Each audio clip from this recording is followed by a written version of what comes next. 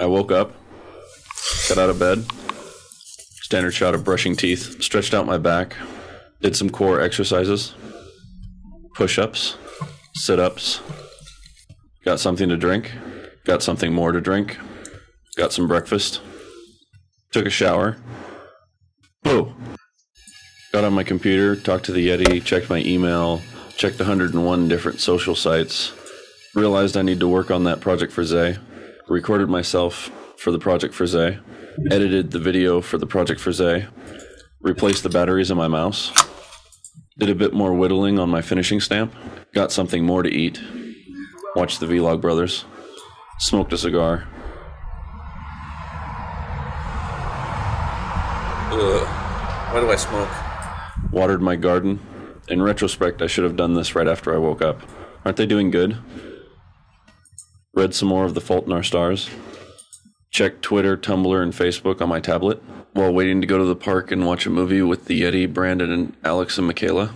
Biked to the park, in which I realized it was too cold and turned around to get a coat. And then I got a coat. Arriving at the park, I was reminded of how fair copyright law is. How I could possibly go to jail for 10 years if I didn't blur and mute this clip. And that's not to mention the $10,000 to $50,000 fine. As we were all watching the movie, I couldn't help but be distracted by the beautiful sky above us that I couldn't capture with my camera because it has horrible low-light performance.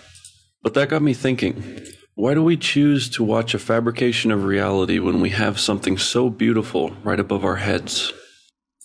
On the bike ride home, I thought about how expensive a public showing license must be, and how much of a service to the community that was being provided at the event that I had just attended, and how much I appreciated that. When I got home, I started to edit this video, and then I realized, alright, I need to pull the video off this camera. Got something more to eat, watched some more Vlog Brothers, edited this video some more, finished my finishing stamp. I hate it.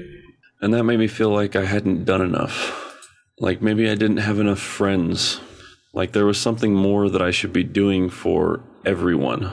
How if I just applied myself a bit more, I might be able to achieve something truly great for humanity. And that made me feel like crap. I feel like crap. So I played some video games. Then went to bed, to the Vlog Brothers. I'm just saying that as usual, the truth resists simplicity.